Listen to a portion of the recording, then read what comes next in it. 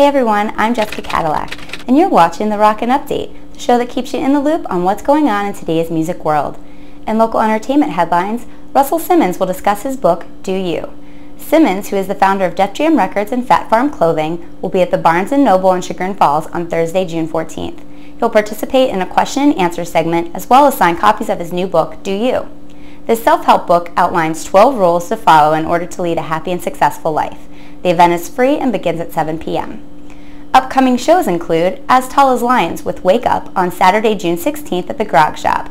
Tickets are $10. Then, check out The Fray, OK Go in May at the Time Warner Amphitheater on Monday, June 18th. The show starts at 7. And just announced, Black Rebel Motorcycle Club will be at the House of Blues Monday, August 6th. Tickets go on sale Friday, June 18th at 10 a.m. For more music news and events, head to cleveland.com/music. I'm Jesseka Cadillac with the Rockin' Update.